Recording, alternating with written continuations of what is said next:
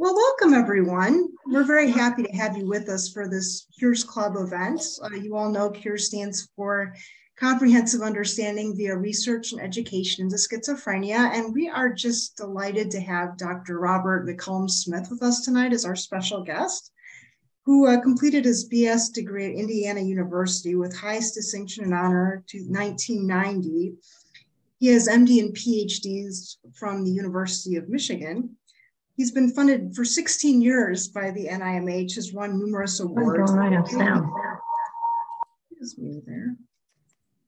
Today, he is currently chair of the Neurosciences Department at the University of Toledo College of Medicine, and he is the research director of the ProMedica Neuroscience Center in Toledo, Ohio.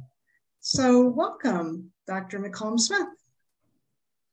Hey, Bethany, thanks for the invite. It's an honor and a privilege to be here and talk with this group. It's a wonderful opportunity to share thoughts, and it's always flattering to think that someone might want to hear me rant or say something about schizophrenia or mental illness or life or whatever. Some of you may have tuned in early, and Bethany and I were talking about whether or not I was going to show slides or not. And my thought was, having done similar sort of presentations, if you will, with other groups, is that I'm very happy to have this be extraordinarily interactive. It's a little bit harder remotely than being able to be in the room and get a sense for when people want to say something or talk. It's kind of hard for me to follow the chat while I'm in presenter mode. So maybe Bethany can help me with that. If someone tosses a question out in the chat, I'm happy to pause whatever we're talking about at the time and answer a question. I mean, the goal here is not for me to tell you what I think you want to hear, but the goal is for me to talk about things that you actually want to hear about. Based on some interactions with Bethany, she said that a little while back, you guys had a meeting and talked about possible topics for me to talk about. And so I have that list in front of me. And so that's kind of where I was going to start. And an important thing anytime you're talking to physicians is disclosures. I actually now do have something to disclose. I'm the chief scientific officer for CSI Genetics, which is a little startup looking to do telemedicine type things.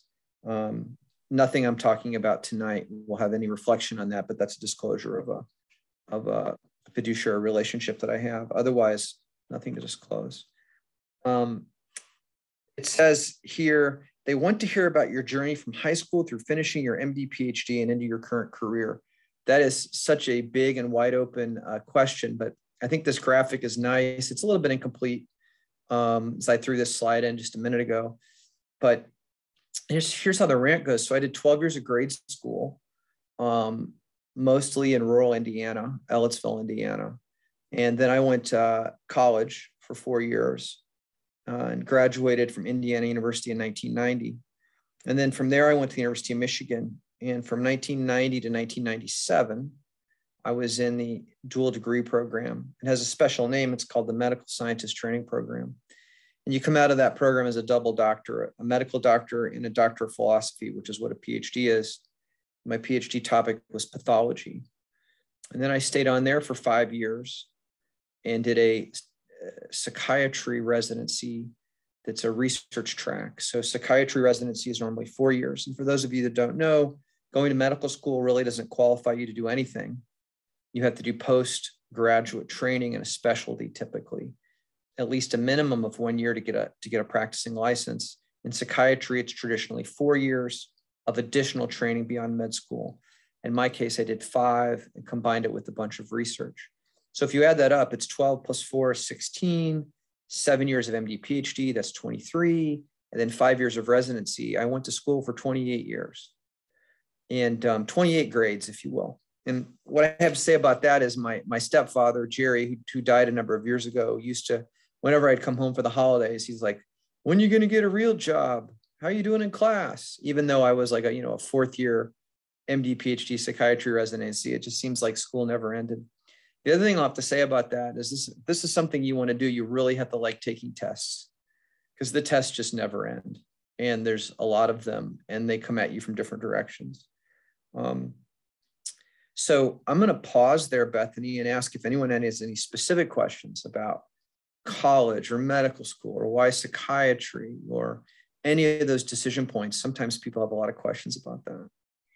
You can all feel free to speak up. All of you are muted, I believe, but if you unmute yourself and would like to speak up, you're welcome to at this time. I'm curious how you chose psychiatry, or what influenced in your pathway to choose psychiatry. Well, there's a lot of fun jokes about that. The original joke about that is Dr. Heal Thyself, right? The myth, and it may have a lot of truth to it, is a lot of people go into things that they're drawn to, you know, because of something in their family or whatever. For me, it's a story that I think I've told Bethany, but I don't often share because I don't get asked this question very often. So I grew up in a culture of death. When I was a high school kid and a college student, around me, lots of suicides, people being killed by drunk drivers, really awful, sort of tragic things. One person who committed suicide when I was in high school was an acquaintance of mine from marching band, and he did it in a car in his parents' garage and accidentally killed his whole family because the garage was attached to the house. And so, you know, and that's not the worst story. I'm not going to share more. I don't want to be too graphic, and I didn't really realize that I had this life experience being around people who had all this loss and knowing people that apparently were in great pain, really until the end of medical school.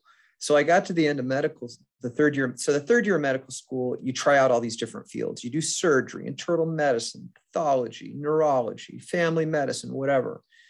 And I did surgery, and I spent the whole time talking to patients and writing their notes because I didn't want to be in the operating room. That was boring. And at the end of surgery, I'm like, wow, I loved this rotation. And I didn't really realize that what I loved was talking to patients. So I got to the very end of the third year and I was choosing between psychiatry and pathology. And that's when I kind of figured out, wow, I really enjoy talking to people, and every person is unique. Like the psyche of every person is incredibly unique. Whereas if I'm doing taking out an appendix laparoscopically, that would just get boring. Like appendix after appendix after appendix. Every now and then it might get exciting if one ruptures. Not exciting for the patient, exciting because it's a more difficult case. But the psychiatry just fascinated me. And then when I melded that with my personal experiences, it just was a natural fit. And I'm one of those, I consider myself very fortunate because I love my job. So that's a great question. So I'll shut up there. If there's a follow-up to that, throw it out, or anybody has questions about that, I'm happy to talk more, but. Feel free to speak up. Okay, Dr. McCollum-Smith, I guess I'll keep going. I'll keep going. So one of the things I get asked, I study in the laboratory is schizophrenia. And of course, that's apropos to CURESZ, because it has a little bit to do with schizophrenia, right, Bethany? I hope so. And it's a field that is, I think it's in its teenage years. You know, there's other fields that are much more advanced. Cancer biology is much more advanced. Treating viruses is much more advanced. You know, we now have treatments for both HIV and hepatitis C. You know, when I was a kid, those were killers. You just didn't live. And now it's just managing a chronic condition. Schizophrenia is not that way. We're where the cancer field was in the 1970s with schizophrenia. And the schizophrenia syndrome is really interesting to think about. It's a name that came from a convention. So how do you name something schizophrenia? How do you name what it was before it was called schizophrenia? It was called dementia praecox. And literally a bunch of white Caucasian European men in the 1880s, 1890s, sitting around in a room, decided that if you have this pattern of symptoms and signs, you get this label. Okay. And the problem with that is that's not a rigorous way to sort out mechanism of action, cause, treatment, etc., targets for treatment. And the counterexample I can give is diabetes. So type 1 diabetes is an illness where you no longer make insulin, right? And the islet cells in your pancreas don't make insulin, and they may have been killed by a virus or a genetic lesion or some sort of toxin. Those causes are known. And when you stop making insulin, your blood glucose level goes up really high and you get diabetic ketoacidosis. And if you don't get an intervention, you're going to have a really bad outcome. That's a disease. We know the cause, we know the mechanism. Schizophrenia is a syndrome. It's just sort of an agglutination of signs and symptoms. It's a pattern. And if you have that pattern, we give you the diagnosis. So that's problematic because it really doesn't lead to anything that could be sort of logically driven from a treatment standpoint. And the slide you're seeing right now is an example of that. Genetic risk for schizophrenia. Less than 1% of the cases are due to a sort of what we call a rare mutation, a really rare mutation. And then there's another bucket or tranche or whatever you want to call it of genetic risk that are called copy number variations. And it's exactly what it sounds like. More or less genes than you're supposed to have. The same gene might be duplicated or triplicated or quadruplicated, or it might be missing. And that's a copy number variant. And that's about 2 to 3% of the genetic risk for schizophrenia. And then there's these little things that form the base of the pyramid called single nucleotide polymorphisms. And they're not called mutations. And what in the world is a polymorphism? Single makes a lot of sense. That means one. Nucleotide, that's referring to the base pair in your DNA. And a polymorphism is a really overly complicated word that just means different. So sometimes a person will have an A or an adenosine in a certain spot, and other times they might have a different nucleotide. They might have a G, a guanine, or something like that, right? Or a cytosine. And these bases form up the genetic code. Well, we have normal variation in those sort of, in certain places in the genome, and we call those polymorphisms. So you may have a family that has a certain set of polymorphisms and another family that has a different set. You may have new polymorphisms popping up in every generation. We don't call them mutations because they're generally not associated with a severe, obvious, highly penetrant sort of feature, right? You know, the thing that you could think about as an example is Down syndrome. Down syndrome is a trisomy. It's an extra chromosome. It's basically a massive copy number variation. Down syndrome has a very obvious phenotype. It has a morphology that you can recognize. It has changes in brain function. Single nucleotide polymorphisms don't have an obvious sort of link. To study them, you need thousands of patients. And in the case of schizophrenia, you needed more than 100,000 probably. In the big genetic studies right now that are looking at genome wide association between different polymorphism flavors have hundreds of thousands of patients in them. And most of the risk for schizophrenia is sitting in that polymorphism bucket, 97, 98% of it. Okay. There's a question in the chat. I'm going to take a peek. Does knowing which category your loved one belongs to affect treatment at all? That's a great question. So by category, I think you mean genetic category. Is that right? I'm going to look back in the chat. Yes. Sorry, yes, that's what I meant. Like knowing where on this pyramid your loved one belongs to. Yeah, I would say that could be useful. And so the genetics field has developed for schizophrenia a thing called a risk score, a polygenic risk score. And the polygenic risk score gives you sort of a sense of how much risk you have for schizophrenia based on the known risk factors. And the thing of it is there are mutations, there are copy number variants, there are single nucleotide polymorphisms that cause changes, biochemical changes in the brain and body that occasionally can be treated with existing drugs. And they aren't the kind of thing that you would give to 1,000 schizophrenia patients. It's the kind of thing that you would customize and only give to 1 or 2.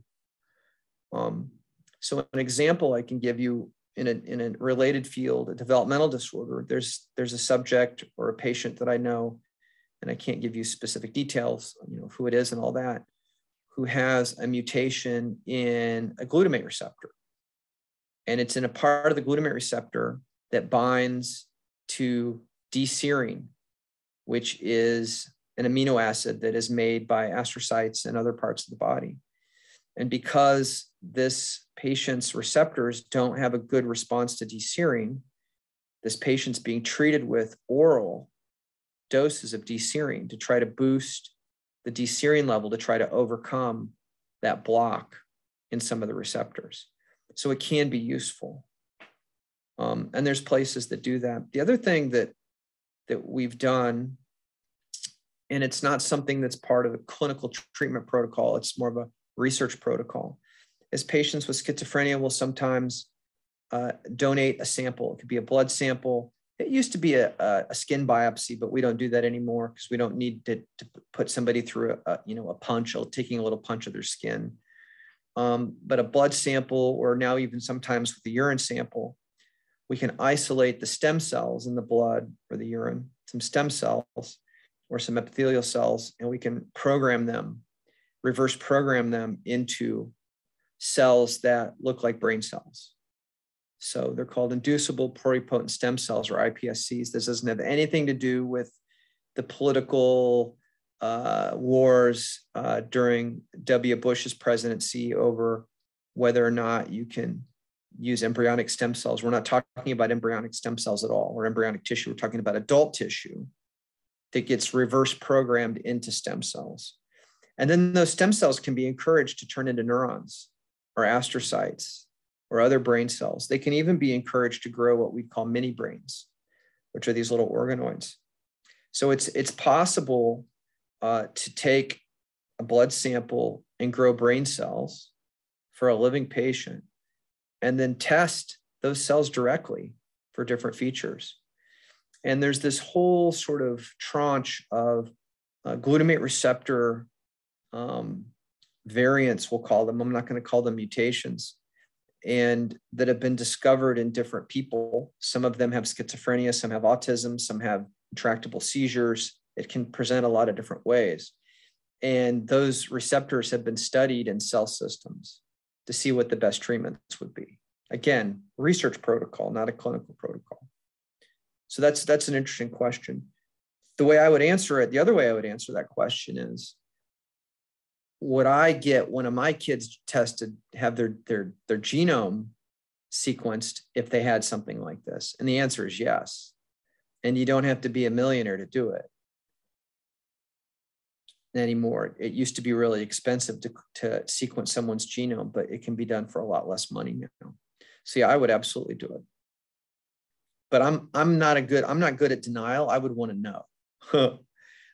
I totally respect that people don't want to know what's in their DNA. So when you get like those tests done when you're pregnant, like this, like the genetic screening test, is this something that they screen for, or it would have to be, you have to specifically request it?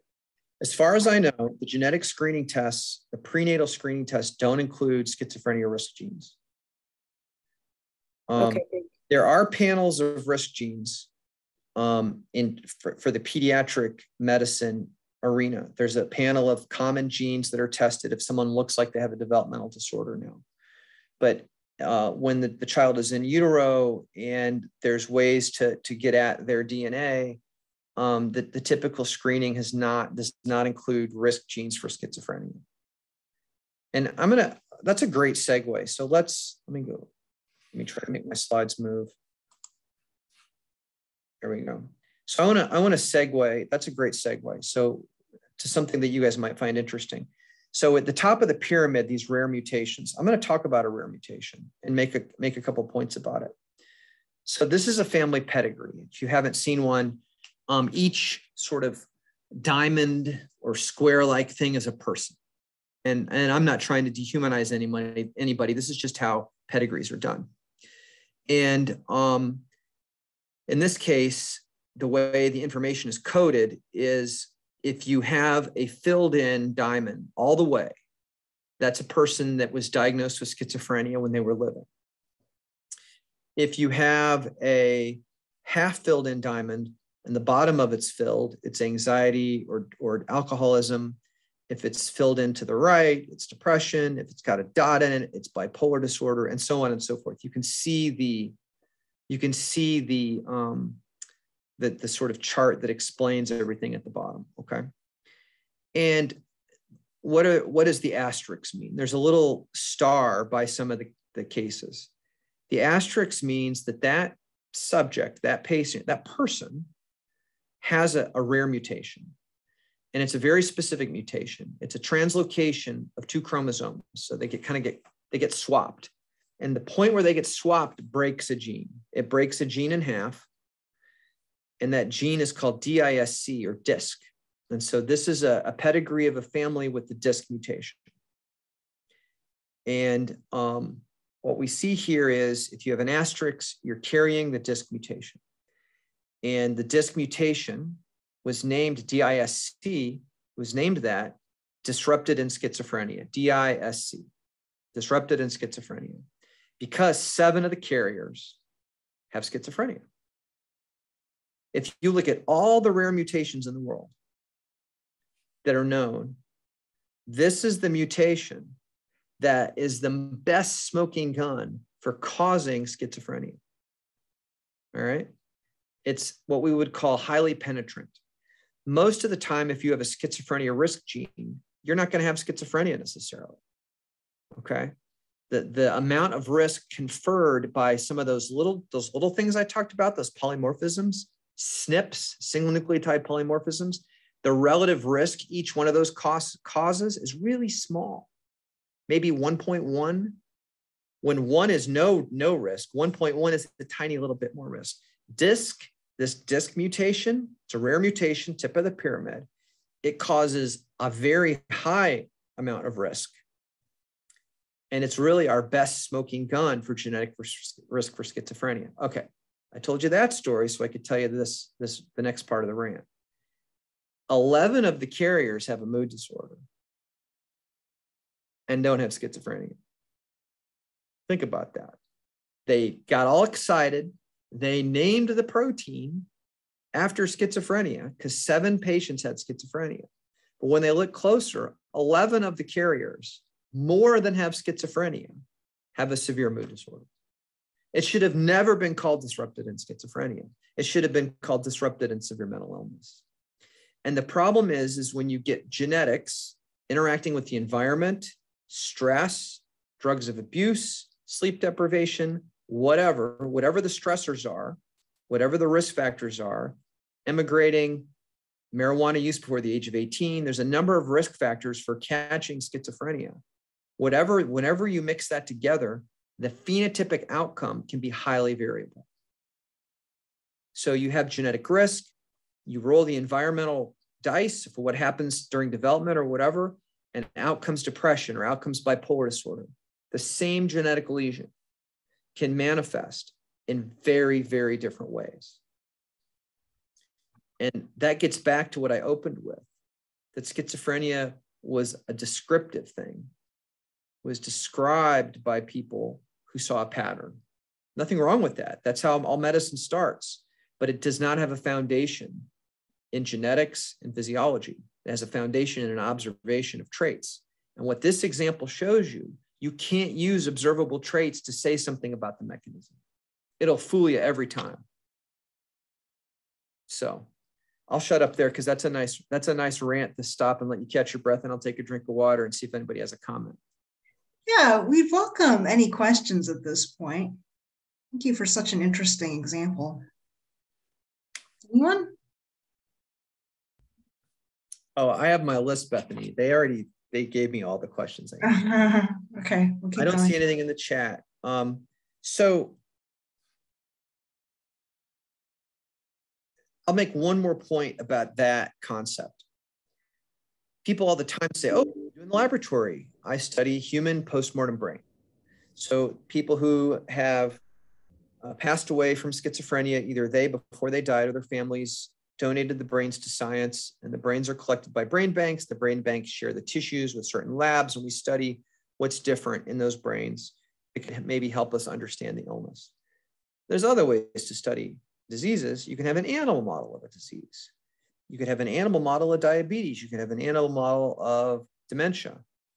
And so there's been a lot of animal models of so-called mousy schizophrenia, okay? And they all have the same sort of bucket of things. They have PPI, which is a sensory deficit. They have memory deficits.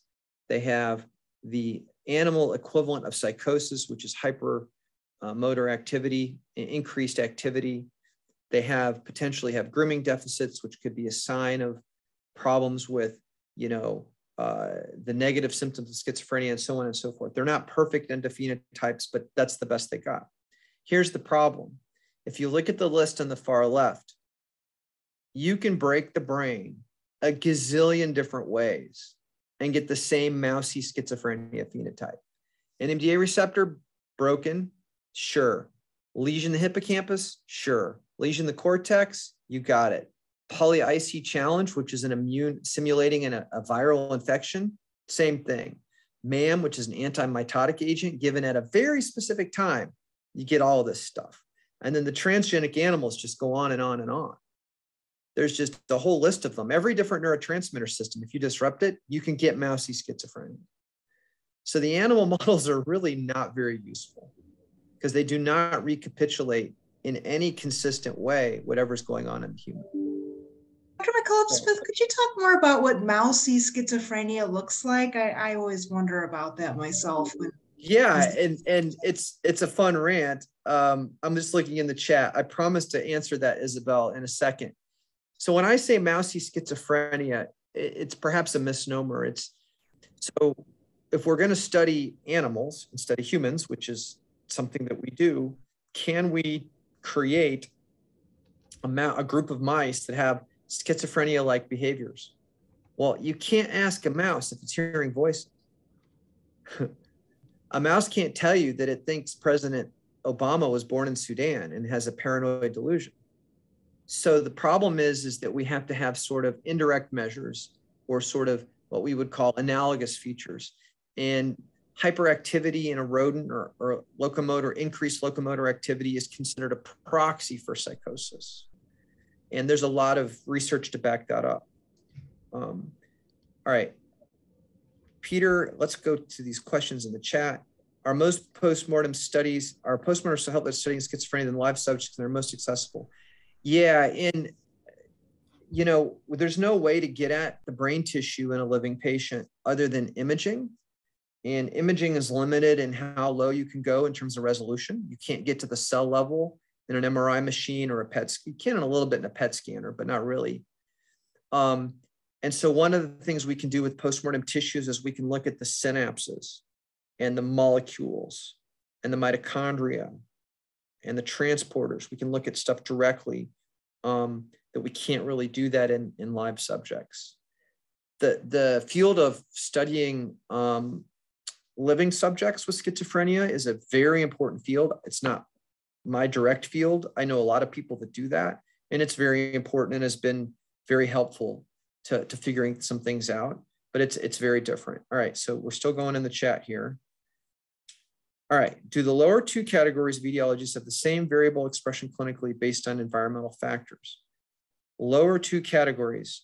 Do you mean the lower two categories of genetic risk or on the table I'm showing?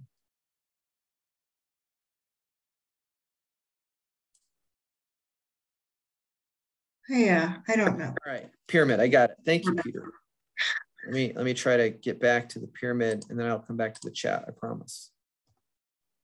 All right, so we're back to the pyramid. So that's a great question. How do the risk factors for schizophrenia sort out by these? Have they been sorted by these three? I actually don't know the answer to that. I have not seen a paper that sorts patients into these three buckets of genetic risk and then delineates the risk factors. I think the environmental factors are so hard to tease out. It would be very difficult to have enough subjects, particularly just with rare mutations or just with copy number variants. Although there is a 22q11 deletion syndrome that counts probably as a copy number variant, that there are enough subjects to study. their schizophrenia rate is, I don't remember off the top of my head, I think it's about 50%, and it's kind of a different illness. I would say that in terms of answering that question, the environmental factors would most appropriately apply to the bottom bucket, the single nucleotide polymorphisms. Please talk more about this as a trigger factor, thanks. So the prevailing hypothesis is that you have genetic risk for schizophrenia. In some cases, that may be as high as 80%, 60, 70, 80% risk.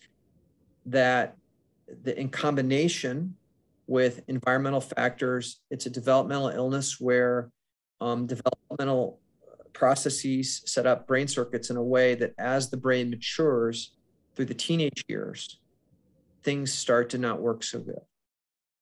And one of the ideas is that the genetic risk centers in on excitatory synapses. And excitatory synapses are found all over the brain on excitatory neurons and inhibitory neurons and things like that. And that there's some interaction between the makeup of excitatory synapses and the immune system, causing some of these excitatory synapses to be depleted or removed when they shouldn't be removed. It's called this sort of the synapse depletion hypothesis. That's kind of the latest and greatest hypothesis linking the genetic risk. How would some of the things we talked about, anything that stresses the brain in your mid to late teenage years is bad for schizophrenia. You wouldn't want to have that. Somebody who has a history of trauma, physical or sexual trauma, that's a risk factor. So things that stress the brain, things that activate the stress systems tend to be considered putting people at risk for converting from maybe a prodromal or a clinically high risk patient into a patient with schizophrenia as a diagnosis. I don't know if that was helpful. That's a little bit outside my area, but I review a lot of grants and papers on those topics, so I can say something about that. I think I maybe missed a question. Let's see here. Peter, can you confirm that I answered all your questions? Or, oh, here we go. Rowan. Oh, yeah, doctor, if I can just clarify. So you had said with the mutation, the top pyramid, you gave that chart of all the patients yes. in the family. And you basically said that the same genetic disorder, depending on the environment, can turn into 2 or 3 different disease states, so to speak. Is that the same for the lower part of the pyramid, that same polynucleotide? Yeah, you know, that's probably definitely true, because there's a lot of overlap in terms of the single nucleotide polymorphisms. Some of those SNPs are also implicated in depression and bipolar disorder, more so in bipolar disorder, but there is overlap of the genetic risk for the single nucleotide polymorphisms between these, big, for lack of a better word, big axis 1 psychiatric disorders, schizophrenia, schizoaffective, and bipolar disorder have a lot of overlap. And depression too? Not as much, but some. Okay, thank you very much. Yeah. Rowan Sampson says, you mentioned emigrating as an environmental factor. Is this really so common? Please talk more about this as a trigger factor, and why might this be a trigger? So there's particularly a literature, again, I'm not an epidemiological card-carrying epidemiologist, but there's a literature on emigrating from Central Africa in particular is a risk factor.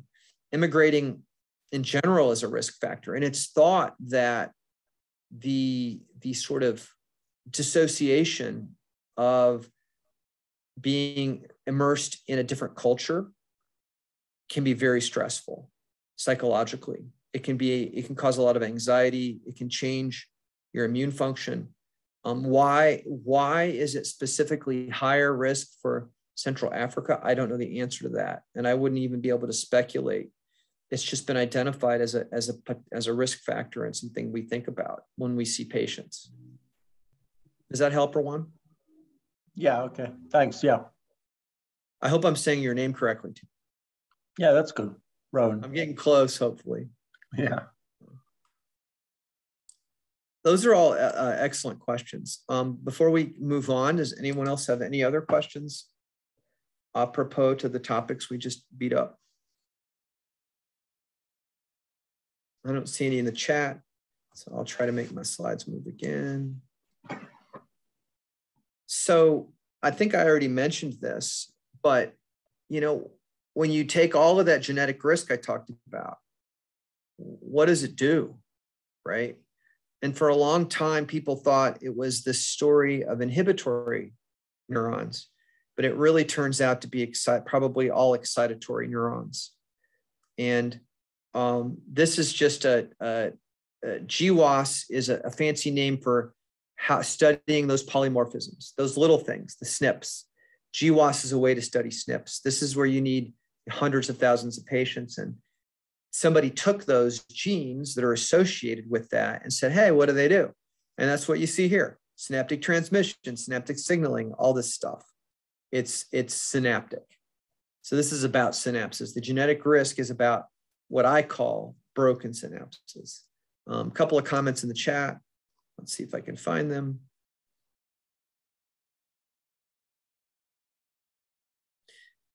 All right, let's see here. So we'll try to get these in order. Maggie Gilbert, Beckward, I think I said that right. So I read that boys living in the city are more likely to develop schizophrenia.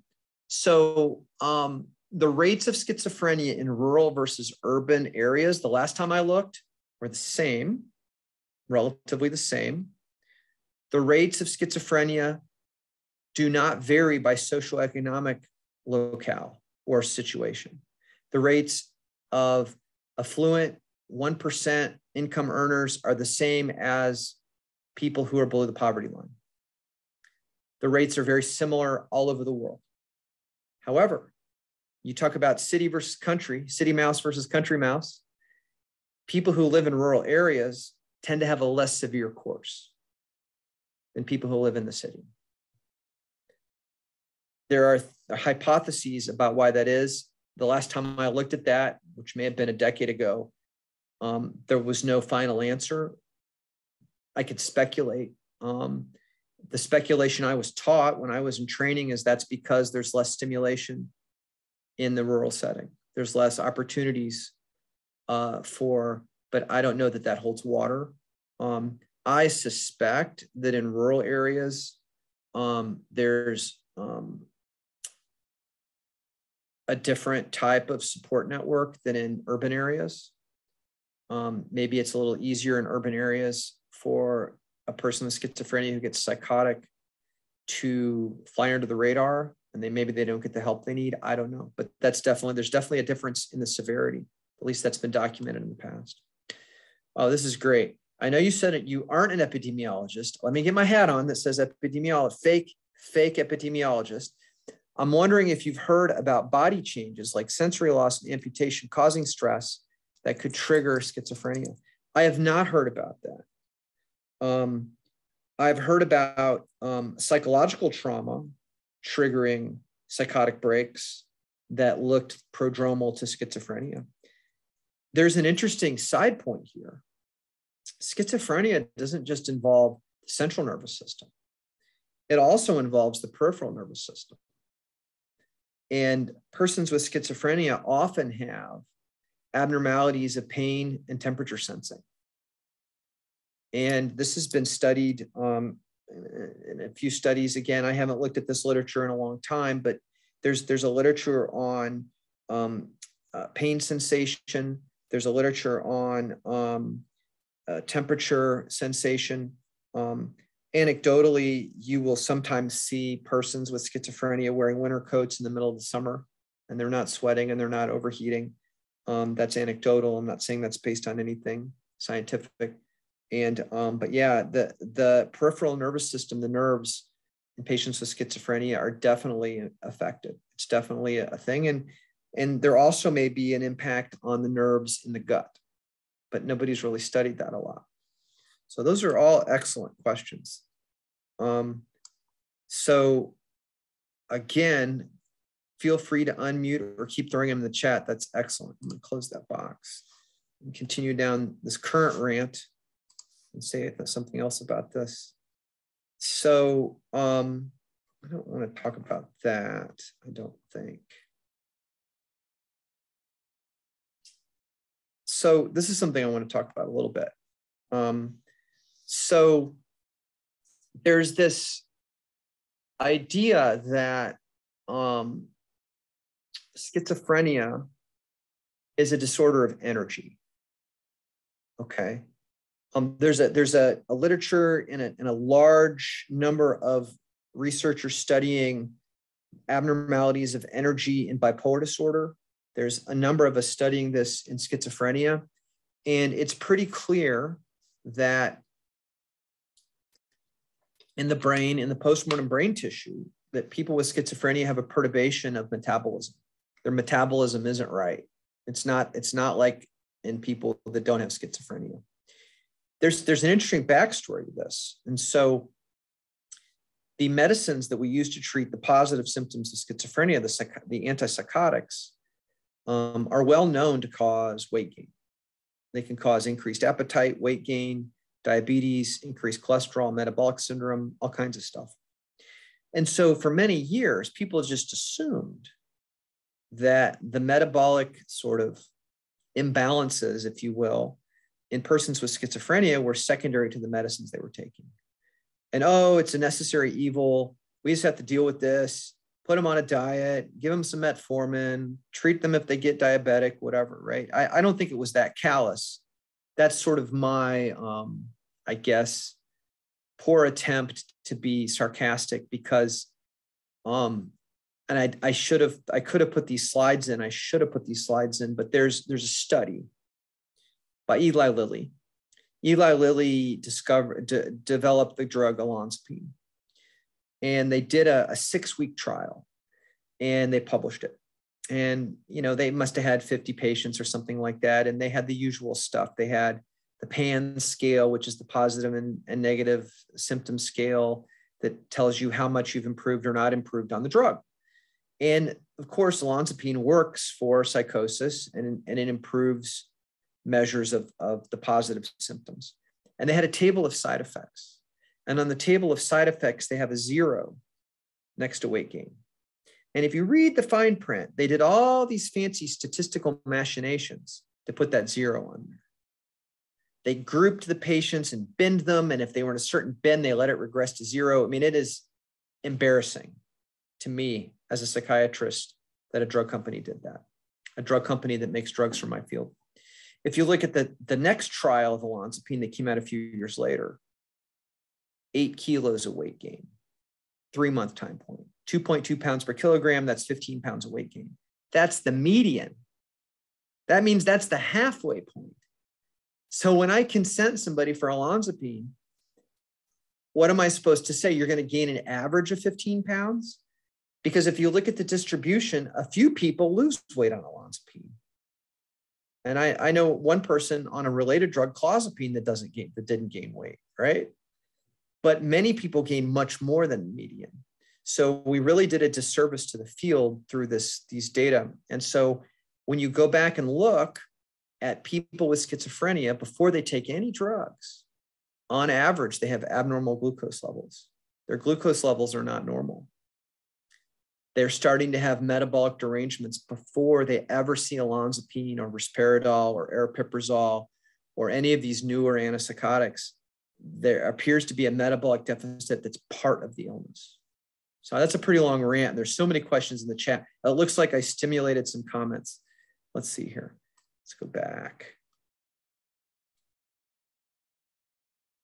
There we go. We'll start with Carol Y. How does metabolism vary in schizophrenia?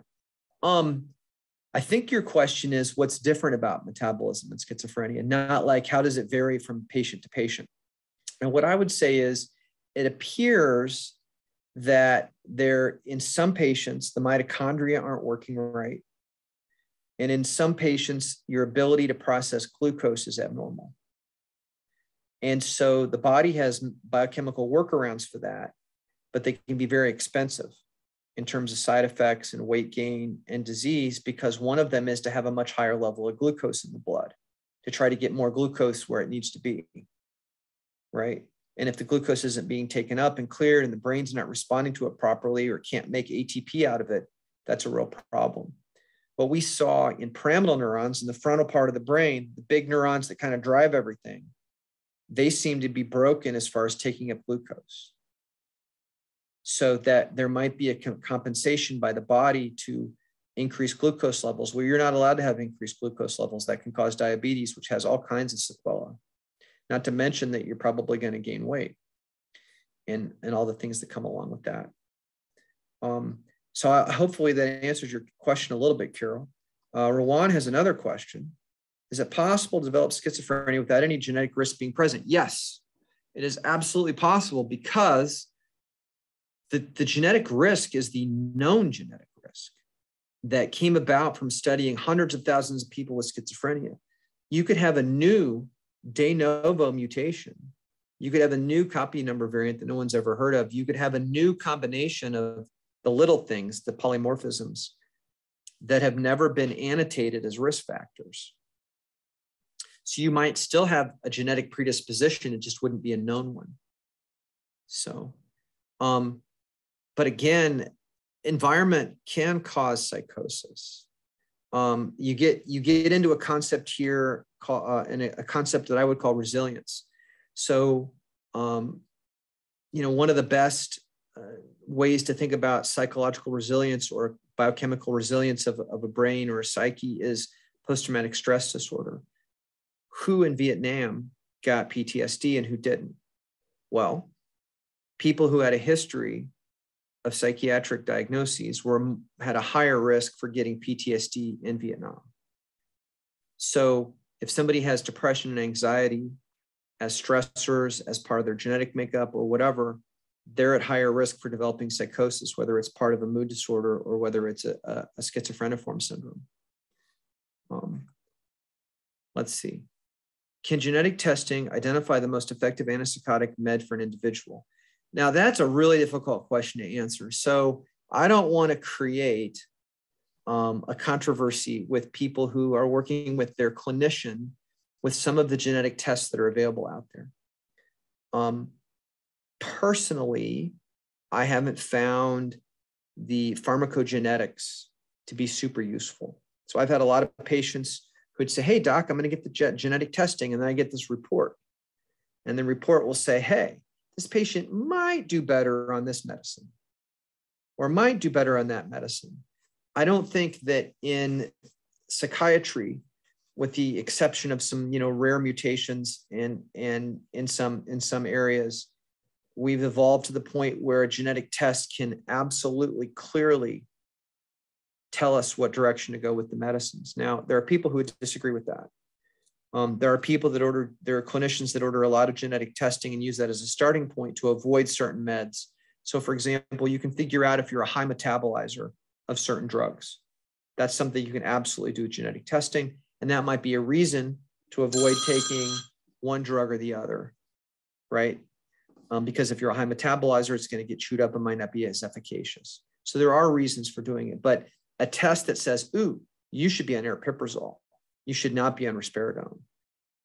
In my experience, that doesn't exist. There's a segue to this. And that is one of the problems and great challenges of being a psychiatrist is we literally are doing trial and error on every patient. So one of the things when I'm training psychiatrists, training psychiatry residents, and they see me for the first time, they're usually scared because I ask lots of tough questions. And they call me up and they say, hey, Dr. Smith, they've got this patient, they're depressed and they want an antidepressant and I'm thinking about giving them something. And I'll say, what do you want to give them? And they'll say, fluoxetine. And I'll say, why? Well, fluoxetine is indicated for depression. I'll say, so is citalopram, escitalopram, venlafaxine, desvenlafaxine, et cetera, et cetera. You get the rant. And they'll say, well, I don't know. I mean, I know fluoxetine is efficacious and da-da-da-da-da. Well, why did they pick fluoxetine? Because someone else picked fluoxetine who was training them. They didn't go and read the literature on their own necessarily. We learn by osmosis and training. And so a lot of the choices, for example, how would you pick between sertraline and citalopram? There are very few, if any, head-to-head trials saying one is better than the other. So you pick one of them, and then you start the treatment, and you see if the patient responds or not. And if they don't, we try to go up to a good dose, or if they're not tolerating it, we switch the med. So this trial and error thing, if any of you have read Bethany's book, she went through this. The trial and error in her case was really painful. And I won't tell her story again here. If you haven't heard it, it's her place to tell. But we really do a lot of trial and error. And that's a real art. There's a real skill to that, because it's not just about writing the script, all right? It's about working with the patient and helping them understand that they have to be patient. You have to give the drug a chance to work at the right dose before we try something else. And that's a really tough thing to do. Here we go. Can antipsychotic medications make any symptoms worse or put a patient at risk? The short answer is yes. There's all kinds of bad things that can happen with antipsychotics. But before I talk about that, we get to talk about aspirin. And if we were all in the room together, I'd say, raise your hand if you've ever had aspirin or ibuprofen. And everybody would raise their hand. And then I would say, well, if you read the product insert for ibuprofen or aspirin, you'd never take it again. Exsanguination, Ray's syndrome, all kinds of horrible things are listed in the product insert for aspirin. Yet it's sold over the counter. We take it every day, right? Erosive gastritis. That's another big $3 word that's scary, right? So antipsychotics, and I'll tell you exactly what I tell my patients. I look someone right in the eye, say, this is a powerful medicine. This is not something I like to use for mood disorders. It gets used a lot. I generally save these medicines for psychotic, symptoms, and they potentially have a lot of side effects. And some of the side effects can be irreversible. So the older antipsychotics are associated with tardive dyskinesia. Tardive dyskinesia is a rhythmic movement disorder. Once you get it, it really doesn't go away. There are some newer treatments for it that work okay, but there are a lot of potential side effects. There's other sort of Parkinsonian side effects. Anytime you block dopamine, you can give people a Parkinson's disease-like shuffling gait, things like that. Is it irreversible? No, but that's something that can happen. This is called secondary Parkinsonism. One of the other things that can happen with antipsychotics is called neuroleptic malignant syndrome. Most people don't even hear about that when they get consented to take a med. NMS is the stuff of nightmares for psychiatrists. It's sort of a runaway, out of control, autonomic response where your body basically sort of melts down. It's very rare, but it's potentially harmful. Again, aspirin's just as scary. So I'm not trying to scare people out of, ever taking an antipsychotic, but I'm answering the question. The other thing I would say is, what about things that happen with antipsychotics that are not considered adverse effects, like, associated with death, but perhaps are troubling? Many antipsychotics, especially the second generation ones, a lot of the ones that patients right now with schizophrenia are taking, paliperidone, risperidone, aripiprazole, some of the newer ones, are associated with weight gain, metabolic syndrome. That's sort of like having a smoking habit, right? A slow burn on a metabolic syndrome will eventually kill you. Weight gain, type 2 diabetes, insulin resistance, that kind of stuff is really not good for your body. So here we go. Melanie to everyone. Are delusions about poor health, bad heart, diabetes, etc., delusions about your health common in schizophrenia? Dr. McCollum-Smith, just a 5-minute warning or so. We don't want to take too much of your time tonight. You're welcome to end as early or late as you have time for. Well, I was scheduled longer than this, but that's great. Let me try to answer the questions then. Go for it. So, delusions about health, I would say, are uncommon. So you could think of those types of delusions as being more internal, and there are some named syndromes that are about internal health. If somebody has a fixed belief that they have a health problem that's bordering on being delusional, we have somatoform disorders and other diagnoses we usually use for that. So I would say that's uncommon. I've seen it, but I would say it's uncommon. Here we go. What can you recommend to family members on their approach to a loved one exhibiting symptoms in their 40s and continues to deny, no response, as well as fearful to seek medical care. Okay, that's a heavy question. That is one of the most difficult things to do. And I've dealt with this recently. Almost that exact scenario. It's very difficult. The most important thing is to make sure people are safe. So for me, if someone has a delusional system, the question is, are they acting on the delusions? So I'll give you the example I use when I'm teaching medical students. So what's a delusion? If you think that Obama was born in Sudan, it may or may not be a delusion, especially if you live in the state of Kansas, where half the population believes that. It may be just a fixed false belief that the population shares. So if my loved one was saying, Obama lives in Sudan, this is such a big problem, why is he president? Whatever. Again, I'm not trying to pick a political fight here, just that's an example. Fine. If you sell all your belongings and move to Sudan to look for his birth certificate, I'm calling that a delusion. So it's the act behind the belief that escalates it to me as a behavior that I'd be very concerned about. So there's an inflection point. So safety in psychiatry revolves around suicidal thinking, homicidal thinking, and psychotic thinking.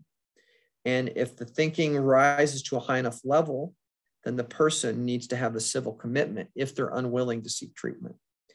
How to nuance and finesse that to not be the villain is very difficult, and something that you want to do with lots of help from local friends and family and experts and things like that.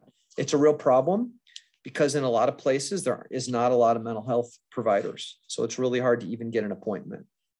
So that's a tough one. All right, there's a part 2, are chronic severe migraines associated with schizophrenia? Not to my knowledge. I've not had a lot of schizophrenia patients that also were migraine sufferers, probably had a couple. In my experience, they don't associate. Chronic severe migraines are a brain disorder that needs to be treated very seriously. And there's lots of newer and really interesting treatments for that are out right now. And then another bonus question on here from owner, whoever that is. Do you see the laws changing for family or friend intervention? You might have to clarify that. I don't know what that means. And the laws changing, we could talk about the laws. So mental health laws are state specific. So Ohio has different laws than Indiana, than Michigan, than Florida, et cetera, et cetera. And the way those laws are applied varies by probate court district to probate court district. Some probate court jurisdictions have very evolved and sophisticated processes, whereas others don't really have a lot of sort of institutional expertise and special courts and stuff like that that really understand the plight of the mentally ill. So I don't know. I don't really see the laws changing all that much. For me, it's really hard to legislate that. I think for me, the biggest legislative thing that's out there right now, there are 2 things that will affect my field. One is gun control, and one is whether or not the legalization of marijuana and THC is nationalized. But who knows what's going to happen with that. Before we throw this open for just all questions and wrap up, these are not necessarily books you should read. These are books that I recommend to people who are interested in psychiatry, who are trainees in my laboratory or in the clinics that I work in and all that. And so what I wanted to share on here is there's a few books that I think are really interesting and a few movies. The Fisher King stars the late Robin Williams, and it's a very accurate portrayal of psychosis. One of the few accurate portrayals of psychosis if you've never seen the movie.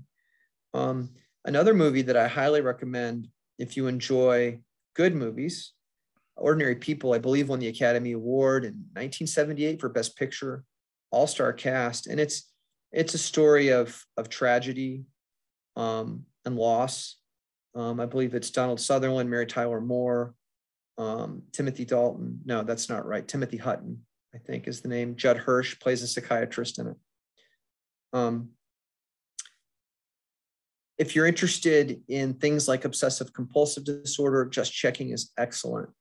And then of course, there's a book down here by somebody we all know.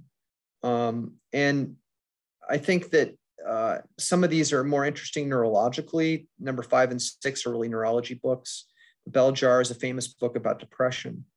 The House of God is a really, what would be considered inappropriate for 2023 book about being an intern.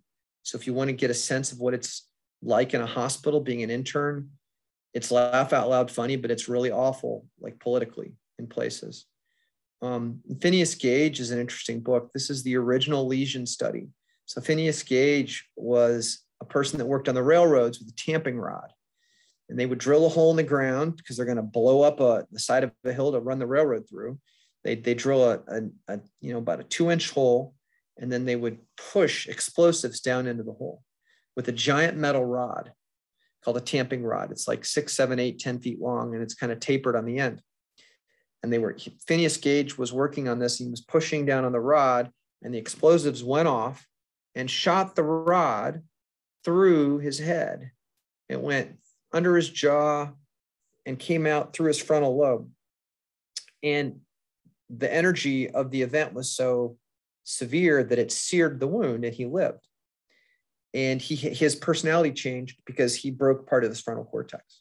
It's a very famous book and a very famous story. So I think I'll leave you with that. Those are just some interesting things. These are a bunch of the people I work with. I didn't really get into any specific data today, but I'm going to stop ranting and just wide open for questions or comments or concerns, or if somebody wants to tell me that I said something they completely disagree with, I can take it.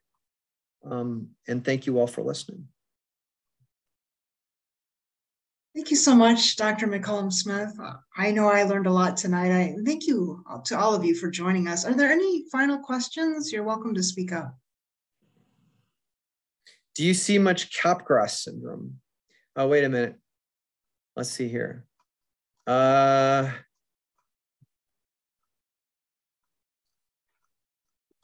lots of great questions. All right. Do you believe in clozapine? Clozapine is a great drug. It's just really hard to take.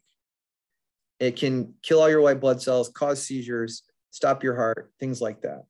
So it's a great drug, but it's hard to take. So you need a lot of support. There's a lot of blood draws. There's a lot of education. There are some countries, Northern Europe, where clozapine is first line and everybody gets it first, where they have, socialized medicine and healthcare, and they're following best practices and best evidence. Is kidney disease a side effect of any antipsychotic? I wouldn't say it's a direct side effect off the top of my head. I think there are a couple of psychiatric drugs that can directly cause kidney disease, kidney damage, like lithium. But anytime you have elevated blood glucose chronically, you can kill your kidneys. So it can be part of it. Can someone be misdiagnosed with schizophrenia instead of bipolar with psychotic feature? People are misdiagnosed all the time. That doesn't mean you are, but diagnosis can be a matter of interpretation, and symptoms wax and wane. Remember, to be bipolar 1, you need one manic episode at some point in your life. So you could be a 63-year-old person with bipolar disorder who had a manic episode when they were 17 and never had another one, and we call you bipolar. All right. Again, I'm picking on myself here. My field is not really with the times, right? So yeah, misdiagnosed is in the eye of the beholder. Does it matter? I say it doesn't, because we don't treat a disease anyway. If someone has psychosis, we treat the psychosis. If they're depressed, then we treat the depression. If they're manic, we treat the mania. We don't treat the schizoaffective disorder. We don't have a drug for that. So that's another great rant. That's a great question.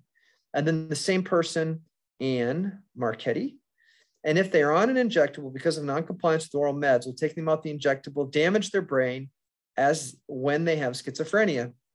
So first of all, antipsychotics have good evidence for working in bipolar disorder and schizophrenia. Long-acting injectables have excellent evidence for decreasing hospitalizations, decreasing psychotic spells, keeping people from being manic. So long-acting injectables are an excellent treatment, but it's highly individual. I can't comment on someone's specific circumstance because I'm not their doctor. But in general, long-acting injectable is not going to damage your brain if you have one label versus the other. Okay. I don't know if that helps or makes things worse, and I tried. Mike, what about ECT? Well, ECT is electroconvulsive therapy that's basically intentionally giving someone a seizure under controlled conditions with anesthesia and a paralytic so that you don't shake and damage yourself. Okay. ECT is something that I've done as a provider in the pre-op anesthesia suite. It's generally indicated for treatment-resistant depression. It's occasionally used for catatonia, and it's occasionally used for intractable psychosis, although the data for that, my recollections are not great. How common is neutropenia with antipsychotics? Off the top of my head, I don't know the rate.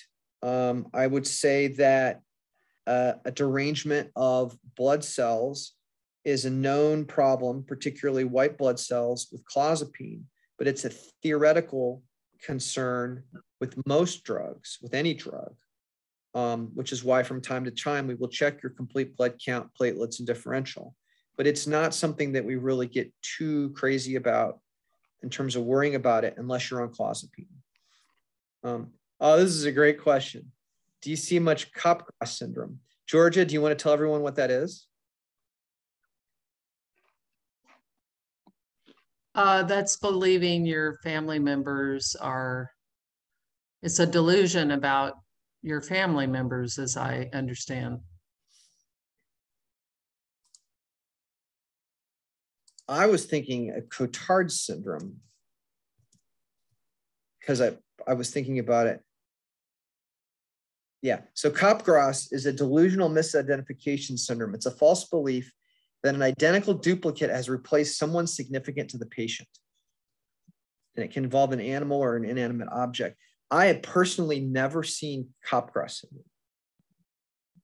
I've seen Cotard syndrome, which relates to a delusion about the body. It's the belief that you don't have any inner organs and your food just goes straight through. But yeah, I've never seen anybody with Capgras syndrome. It's also thought of as doppelganger syndrome, you know. Interesting question. Isabel says, thank you, you're welcome. Another question, can anorexia be misdiagnosed as schizophrenia as someone who is neurodiverse since a kid and someone who's neurodiverse since a young boy and developed anorexia lose 80 pounds in a few months? Anorexia is a really, really dangerous disease, and you're not immune from it if you have schizophrenia, nor are you necessarily more at risk. And if somebody has anorexia plus something, that's a really scary thing for the clinician, because treating anorexia is a real specialty that most psychiatrists don't have. I barely can hang on with treating eating disorders. It is not in my wheelhouse. I know enough to know when I need help. And generally, I have not seen, I've probably seen one patient with schizophrenia that also had an eating disorder. More often we see eating disorders in patients with mood stuff rather than schizophrenia. It's never normal to lose 80 pounds in a few months unintentionally. Most weight, even if you're trying to lose weight because you have a high BMI, losing 80 pounds in a few months is probably too fast. But that's a whole nother field. Traditional psychiatry is a really interesting area. And I'll say something about that right when we stop. Will the recording be available? That is a Bethany question. It should be. I will look at the recording in a few minutes and hopefully send it to all of you tomorrow. Oh, so many great questions. And I love it, Sandeep, when I get questions that I can't answer. Does exercise reduce negative symptoms? I don't know the answer to that. I'd be making it up if I said anything. What I can tell you is I prescribe exercise all the time for all psychiatric disorders. because there's evidence that exercise increases plasticity of the brain. It increases some, secretion of some of the chemicals that promote brain health. And what do I mean by exercise? I don't mean you have to go to Planet Fitness or Orange Theory and get a membership and pump iron and get on the treadmill. I'm happy if my patients just walk around the block a couple times every day. I'll take that as exercise, especially as we call it in Northwest Ohio, and maybe even in the Cincinnati area. We're in the gray season where the sun is tilted away from the earth. We haven't seen the sunlight in 6 weeks, yada, yada, yada. So the exercise is a critical part of brain health. So let's rant about that for a second. We talked about schizophrenia today and a little bit about specific meds and genetic risk. For me, and how the syndrome doesn't really capture what's going on. For me, the axis you want to be on is the brain health axis. What can I do that will make my brain healthier, regardless of what my phenotype is that I've been given by the doctors, right? And there's a lot of things we know you can do that make your brain healthier, a lot. Bethany's talked about them in a lot of her CURESZ programming. There's a lot of things. I mean, I could go on and on about that, but that's really a brain health question. Can psychosis be treated without antipsychotics? Well, that's a loaded question. It has been treated without antipsychotics for a long time until antipsychotics were discovered. And a lot of the treatments you would now consider inhumane. Insulin coma, lobotomy, electroconvulsive therapy. One of the things that they used to do is wrap people in wet sheets, like a swaddling effect. It's paradoxically calming. What I will tell you is, if somebody's really anxious as part of their psychosis and you treat their anxiety, whether it's pharmacologically or with talk therapy, then that can help the psychosis. The other thing I would say is that there is a whole field of treating patients with schizophrenia with talk therapy. And the talk therapy is effective in patients with schizophrenia. And if somebody has an effective talk therapy intervention, they're probably at lower risk for having future episodes. But that's speculation. I'm not saying I've got some study in mind that's proven that. Oh my, here's a tough question from Tracy. Maybe this is the last. We should let you go soon. This is my last one. Okay. So I apologize to anyone after Tracy in the chat. All right. If someone had a violent situation, pre-diagnosis of schizophrenia because of auditory hallucinations, does that mean they'll always be violent? It does not necessarily mean they'll be violent. In psychiatry, we can't predict who's going to be violent. We can guess. A history of violence is the best predictor of a potential future history of violence. If somebody, when they get psychotic, has a tendency to do things that are violent, then yeah, we need to make sure they don't get psychotic. So that's kind of a scary scenario you're throwing out there, but it's not a guarantee. I've known patients and persons that had a spell or a homicidal or violent act and then were never violent again, to my knowledge.